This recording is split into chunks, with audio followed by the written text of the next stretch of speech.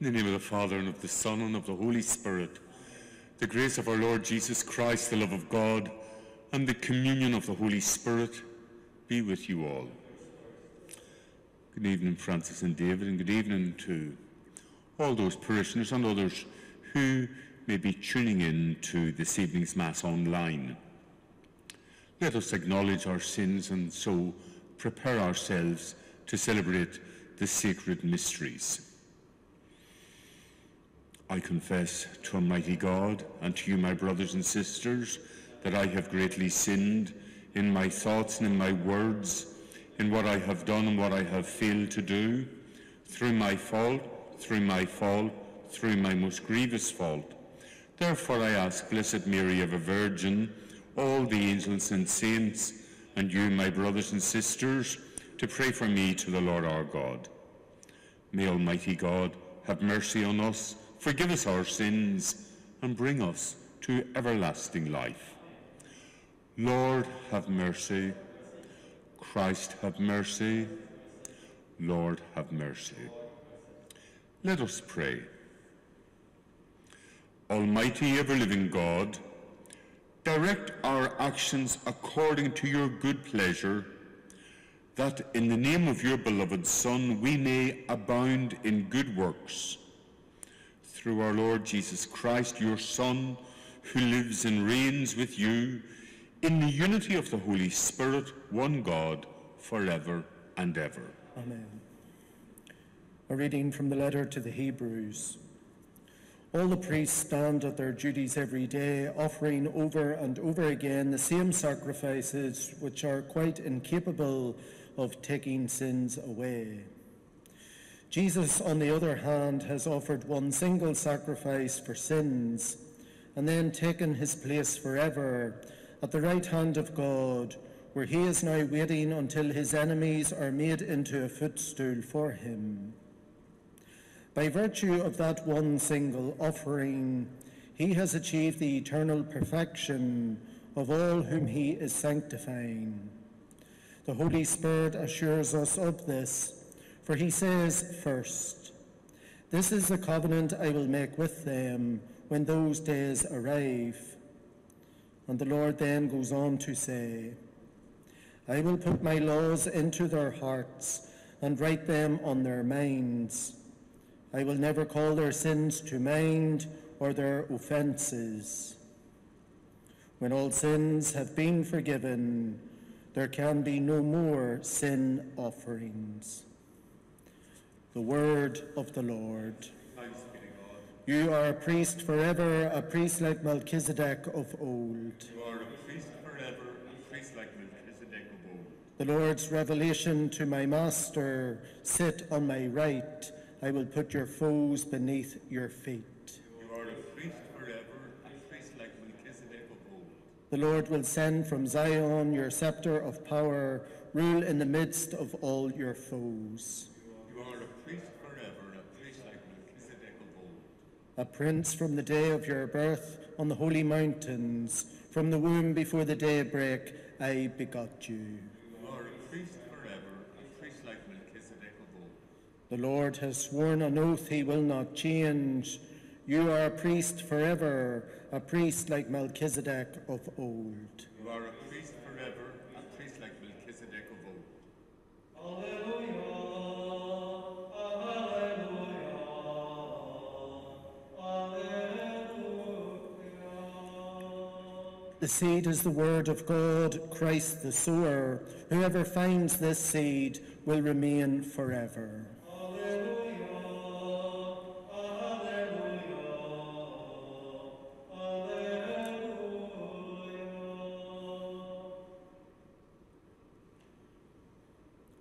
The Lord be with you. A reading from the Holy Gospel according to Mark. Jesus began to teach by the lakeside, but such a huge crowd gathered round him that he got into a boat on the lake and sat there. The people were all along the shore at the water's edge. He taught them many things in parables, and in the course of his teaching he said to them, Listen, imagine a sower going out to sow. Now, it happened that as he sowed, some of the seed fell on the edge of the path, and the birds came and ate it up.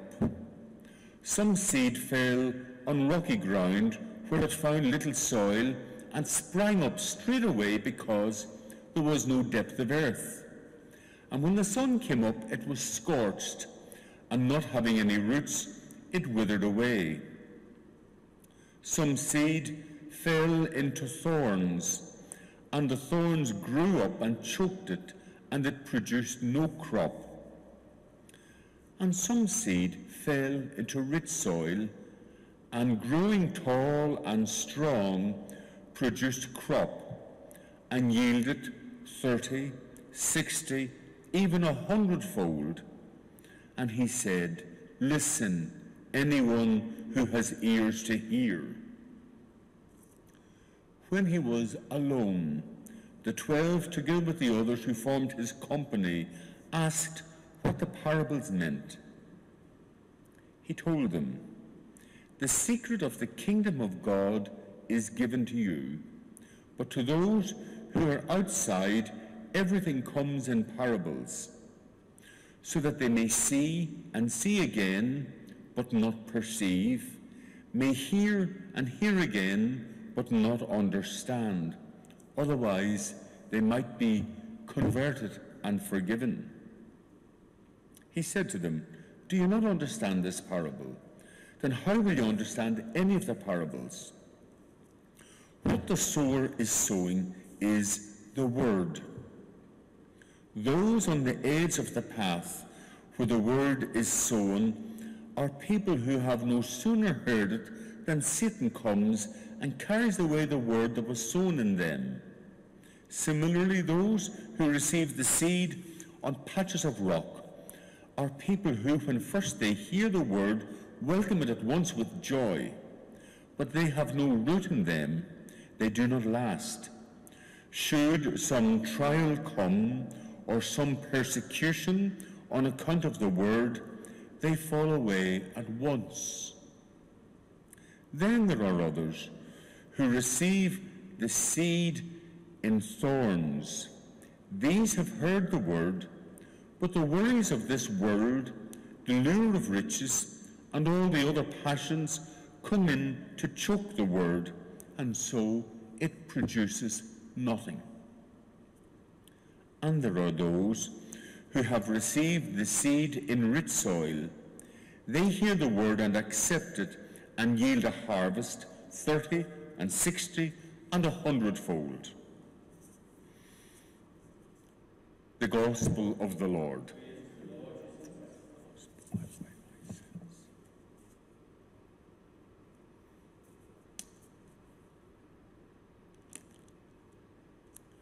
Response to our prayers of intercession tonight is, Lord, grant us your love. I may have faith strong enough to move mountains, but if I have no love, I am nothing. With this in mind, we pray. Lord, sustain us as we build and grow toward you. Increase our faith as we work. We are assailed by doubts and weighed down by uncertainties. Release our hearts to journey towards you with hope.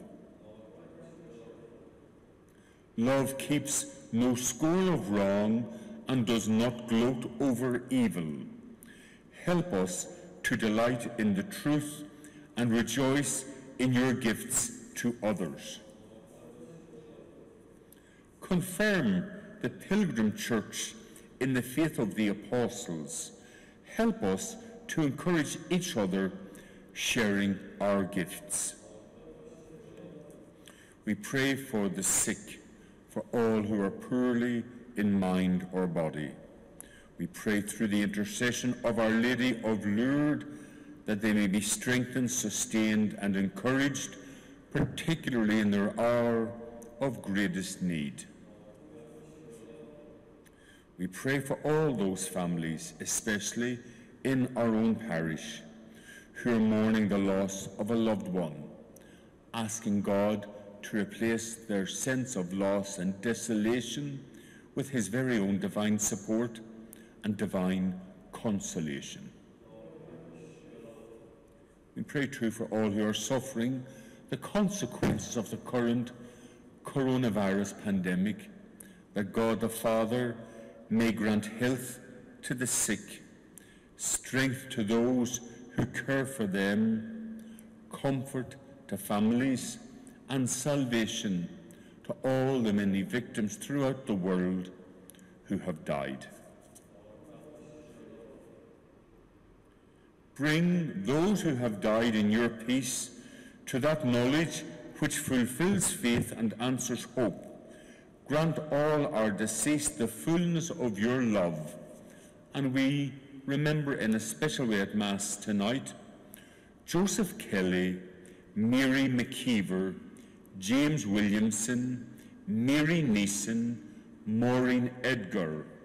And I also ask your prayers for my grandfather, whose anniversary also occurs today, and for my mum, who was born on this day 94 years ago. And we pray God may welcome these deceased into his heavenly kingdom of peace and light. Let us pray.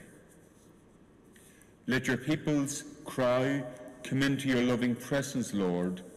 Forgive us our sins, so that by your grace we may be devoted to your service and rest secure under your protecting hand, through Christ our Lord.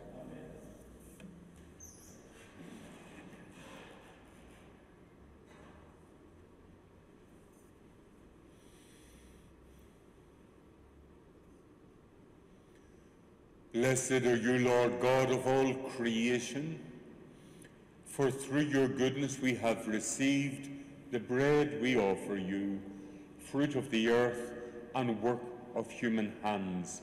It will become for us the bread of life.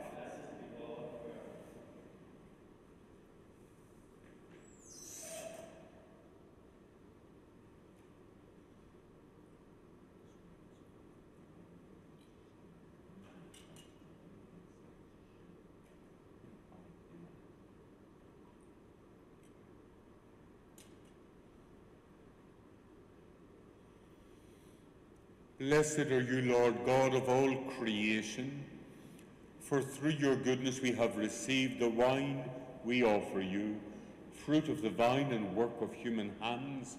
It will become our spiritual drink.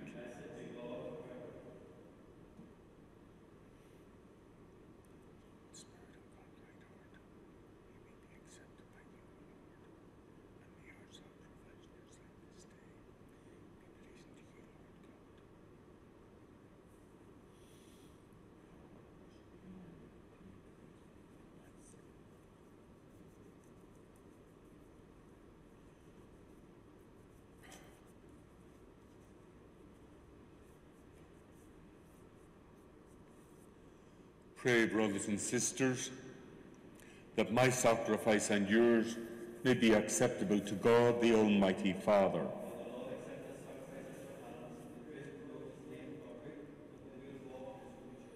Accept our offerings, O Lord, we pray, and in sanctifying them, grant that they may profit us for salvation through Christ our Lord.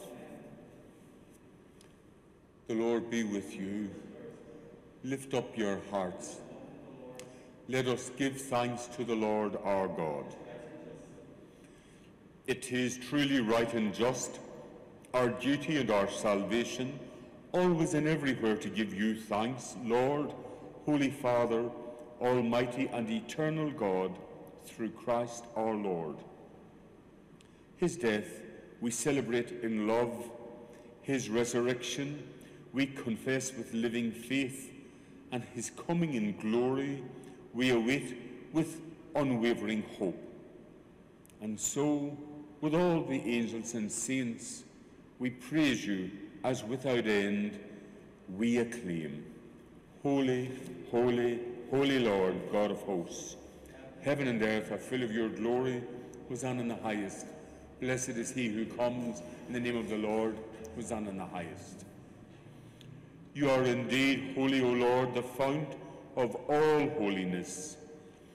Make holy, therefore, these gifts, we pray, by sending down your Spirit upon them like the dewfall, so that they may become for us the body and blood of our Lord Jesus Christ.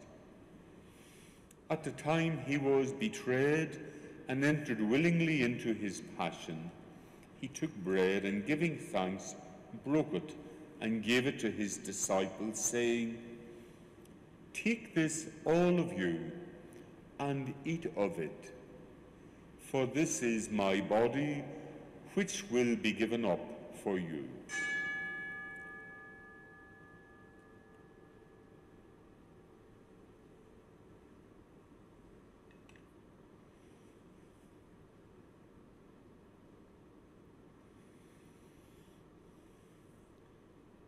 In a similar way, when supper was ended, he took the chalice, and once more giving thanks, he gave it to his disciples, saying, "Take this, all of you, and drink from it, for this is the chalice of my blood, the blood of the new and eternal covenant, which will be poured out for you and for many for the forgiveness of sins. Do this in memory of me."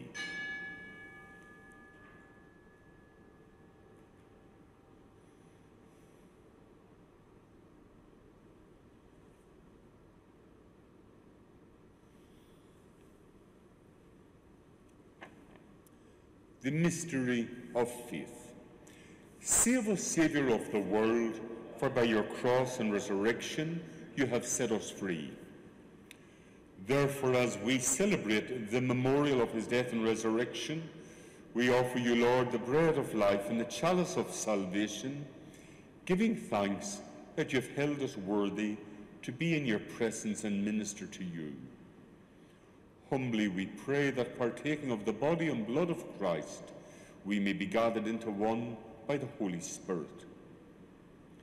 Remember, Lord, your church spread throughout the world, and bring her to the fullness of charity, together with Francis, our Pope, Eamon, our Bishop, Michael, his assistant bishop, Sean, our retired bishop, all the clergy, and the entire people you have gained for your own. Remember also our brothers and sisters who have fallen asleep in the hope of the resurrection, and all who have died in your mercy. Welcome them into the light of your face. Have mercy on us all, we pray, that with the Blessed Virgin Mary, Mother of God, with blessed Joseph, her spouse, with the blessed apostles, with St. John the Baptist, St. Angela Merici, St. Patrick, St. Bridget, and all the saints who have pleased you throughout the ages, we may merit to be co-heirs to eternal life, and may praise and glorify you through your Son, Jesus Christ. Through him, and with him, and in him, O God, Almighty Father, in the unity of the Holy Spirit, all glory and honour is yours forever and ever. At the Saviour's command, and formed by divine teaching, we dare to say, Our Father, who art in heaven, hallowed be thy name. Thy kingdom come, thy will be done on earth as it is in heaven. Give us this day our daily bread, and forgive us our trespasses, as we forgive those who trespass against us. And lead us not into temptation, but deliver us from evil. Deliver us, Lord, we pray, from every evil. Graciously grant peace in our days, that by the help of your mercy we may be always free from sin and safe from all distress, as we await the blessed hope and the coming of our Saviour, Jesus Christ. Lord Jesus Christ, who said to your apostles, Peace I leave you, my peace I give you. Look not on our sins, but on the faith of your church, and graciously grant her peace and unity in accordance with your will, who live and reign forever and ever. The peace of the Lord be with you always. May this mingling of the body and blood of our Lord Jesus Christ bring eternal life to us who receive it. Lamb of God,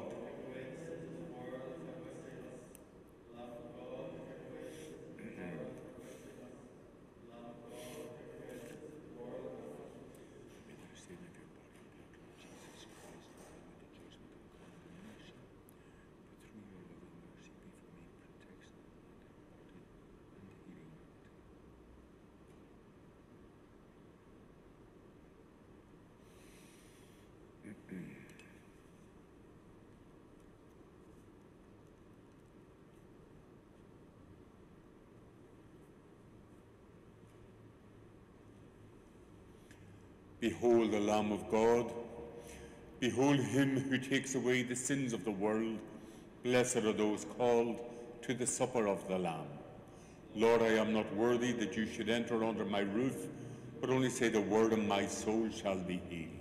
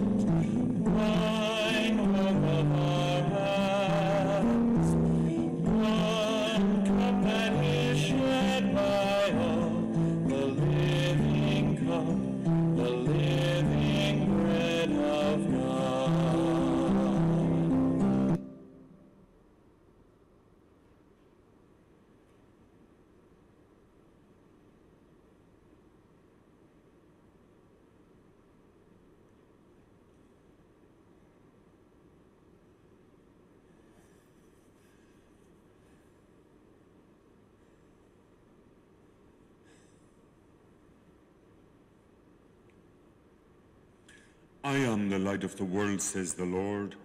Whoever follows me will not walk in darkness, but will have the light of life. O sacrament most holy, O sacrament divine, all praise and all thanksgiving be every moment thine. O sacrament most holy, O sacrament divine, all praise and all thanksgiving be every moment thine. O sacrament most holy, O sacrament divine, all praise and all thanksgiving be every moment thine. O Sacred Heart of Jesus, Immaculate Heart of Mary. O angel of God, my guardian dear, to whom God's love commits thee here, ever this night be at my side, to light to guard, to rule and guide. Amen. We pray this extract from St. Patrick's breastplate as a prayer for protection from the coronavirus. Christ with me, Christ before me, Christ behind me, Christ within me, Christ beneath me, Christ above me, Christ on my right, Christ on my left, Christ in the heart of everyone who thinks of me, Christ in the mouth of everyone who speaks of me, Christ in every eye that sees me, Christ in every ear that hears me. And we also implore the intercession of the Blessed Virgin Mary, praying through her intercession that we may all be protected from this coronavirus as we pray the Memorare together. Remember, O most gracious Virgin Mary, that never was it known that anyone who fled to your protection, implored your help, or sought your intercession was left unaided. Inspired by this confidence, I fly unto you, O Virgin of Virgins, my Mother. To you do I come, before you I stand, sinful and sorrowful. O Mother of the Word incarnate, despise not my petitions, but in your clemency hear and answer me. Amen. Eternal rest grant unto them, O Lord. May they rest in peace. May their souls and the souls of all the faithful departed, through the mercy of God, rest in peace. Amen. Let us pray.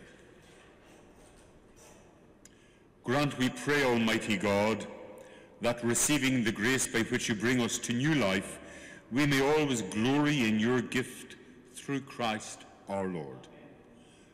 The Lord be with you. May Almighty God bless you, the Father, the Son, and the Holy Spirit. Let us go in the peace of Christ.